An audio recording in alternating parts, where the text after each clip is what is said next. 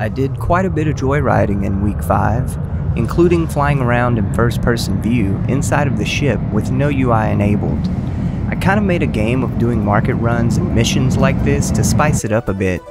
It definitely adds a new dimension to landing.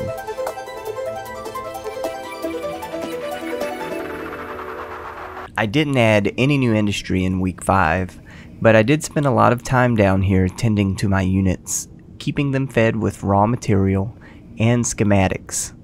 I do plan on adding more industry later, but for now, what I have is keeping me supplied with material to build with.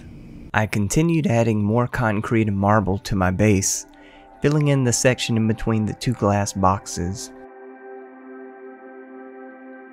I added a little more to the windows and copy-pasted all the way around, and then brought this to the top of the building, giving the tower 2 floors on top of the 2nd glass box, which will be where this tower caps out for now.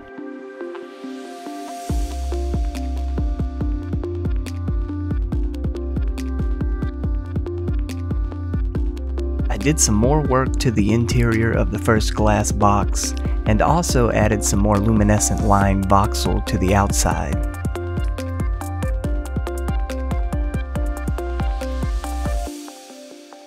I went up to Banana's shop, the Banana Stand, and purchased a super fast speeder, the Death Stick. Let's see how quick I can get.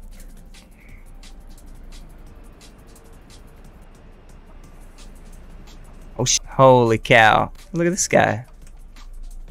Underground layer.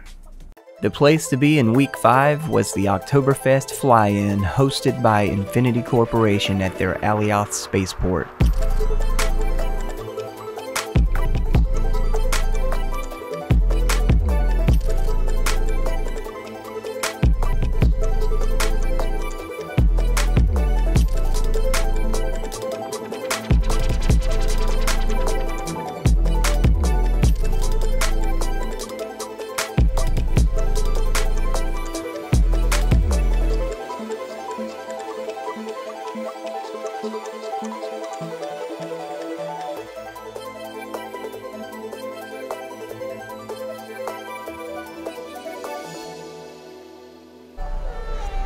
So there you go. I caught up with Randu down at the event, and he showed me around his new ship, the Carl.